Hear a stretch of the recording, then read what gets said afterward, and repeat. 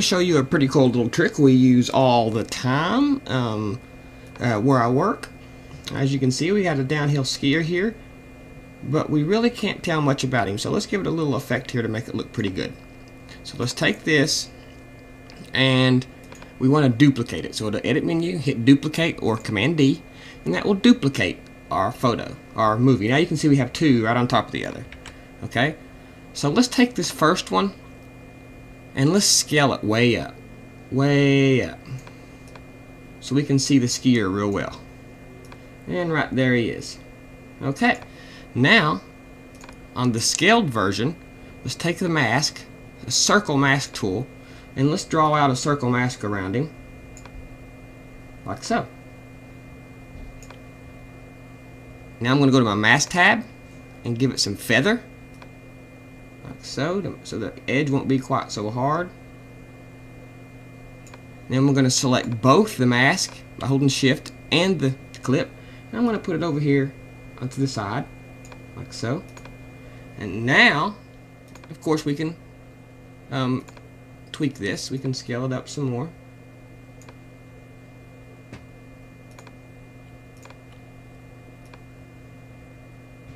Now, as you can see, we have a close-up of our skier going down the hill. Now what we're going to want to do is we're going to want to keyframe this. So let's go ahead and select this and turn the scale on it all the way down. We'll put him right over that, like that. And we'll scale it pretty far down here. Okay, now that's right over top of that. You really can't tell much about it. If we hit the record key, you know, as you can see, we can set keyframes for our rotation and our position and our scale. Okay, now we can go up a little bit, like this. And then we can take this and move it on down. Okay, so now that's moving right along, and now we're going to go up a little bit more and we're going to scale it.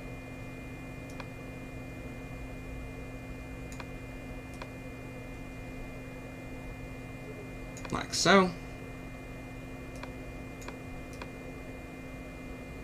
Now as you can see, when we get right here, we're going to want to animate our mask. So let's select our mask. Let's animate our boy there.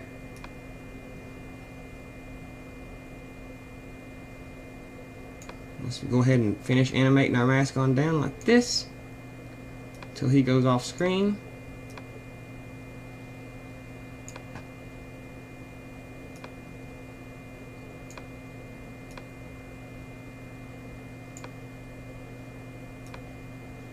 And he's gone.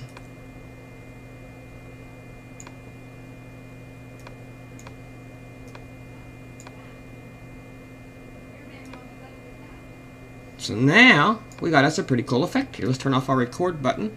Let me turn off our timeline and our project. And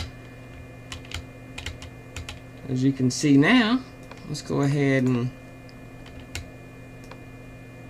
move this around, zoom it up.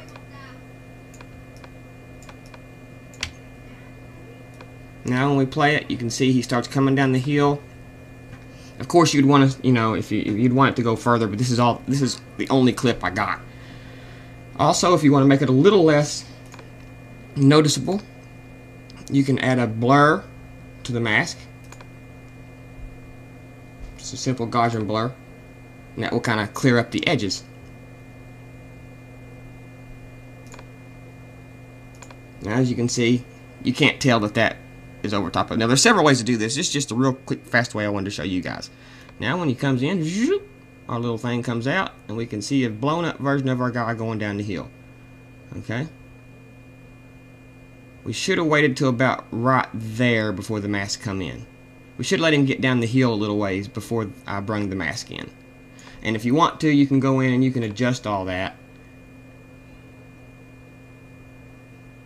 inside your keyframe editor. As you can see here, now we have our mask and everything. You can see it comes in about right there. Let's go up a little bit and see what happens here.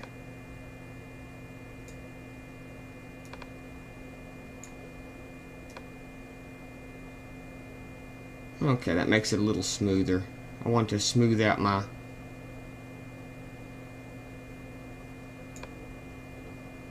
transition there. Now let's select our mask. Let's go back to our timeline. If you want to, you can make the mask come in a little later if you like, but then you're going to have to go back and readjust everything, because as you can see here, we have our little window, which gives it kind of a different effect, really. As you're playing, you can see it comes in. So let's take this back, and to put it very simply, let's close everything down. Let's set an out point like that.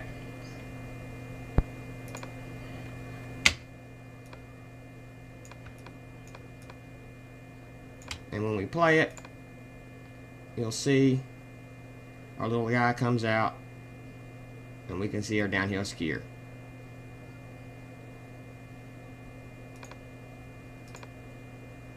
Thanks for watching.